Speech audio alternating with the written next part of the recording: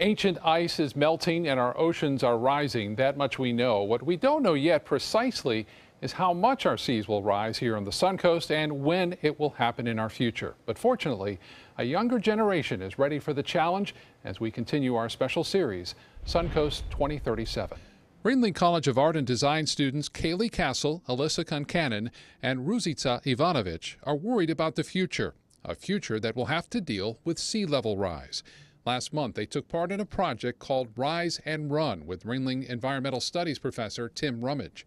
It showed beachgoers how much beach would be lost to rising seas. Say it's going to be 6 to 10 inches, which is what we're predicting for 2030. People kind of go like this and look at it and say, oh, okay. But they don't really think about how that translates horizontally, how far in on the beach that new tide line is going to come. It was rather depressing in the sense of the shock of what we would be losing and how quickly it really could happen. They're hoping this ongoing project will give people a better understanding of what our future will look like with higher seas and tides. The awareness is really important, and also conversation more than action at this point. Sometimes I feel like we rely much more on the proof than the actual cause and why things are happening. If we want to stick around and have nice lives, we should definitely think about it. A National Oceanic and Atmospheric Administration report reveals Florida has the most people and property at risk from sea level rise. NOAA maps show the areas most at risk in the future. Just 2 feet of sea level rise will have dramatic impacts here.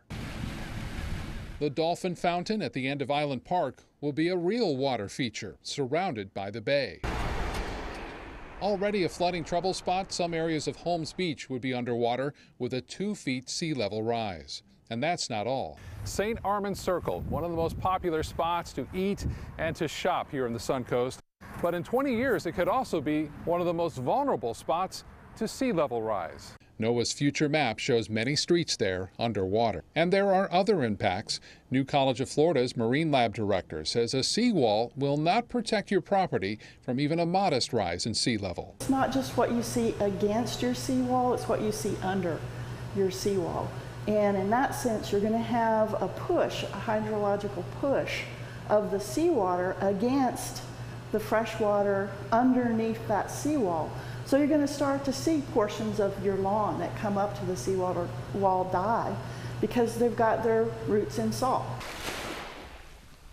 Generally speaking, with variations based on the elevation of Siesta and Lido, there will be no beaches as we know beaches by 2035, 2040. David Houle is a futurist in residence at Ringling College who's trying to convince people sea level rise is inevitable. A conversation on Gulf Coast Florida should be, what does a post-beach economy look like? Because if we don't start thinking about that, then it will come around and we won't know what to do. We've got great culture, we've got a great lifestyle. So how do we want to protect what we want if there's no beaches? Our future generations are hopeful that conversation will begin soon. It's a very defeatist topic, but it's something that needs to be communicated nowadays in order for us to find a solution.